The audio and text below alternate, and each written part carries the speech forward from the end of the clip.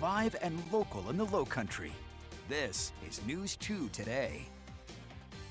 Good Friday morning, everyone. Thank you so much for starting your day, your weekend off with us. We certainly appreciate you joining us this morning.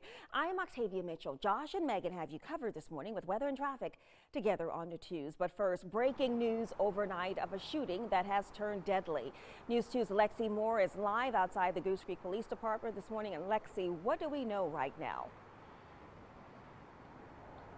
Good morning, Octavia. Just a few minutes ago, Goose Creek Police confirmed that one of the 2 victims died in that shooting, but it's still unclear at this time the conditions of the other victim or any information on a suspect at this point. Authorities say they responded to the scene around 10 o'clock last night. They say 2 people were shot at the Taco Bell on Highway 52. Now, police have not said yet if it happened inside the fast food restaurant or outside, but when News 2 was at the scene last night, they saw a few investigators inside collecting evidence, asking questions, and grabbing new details in this investigation.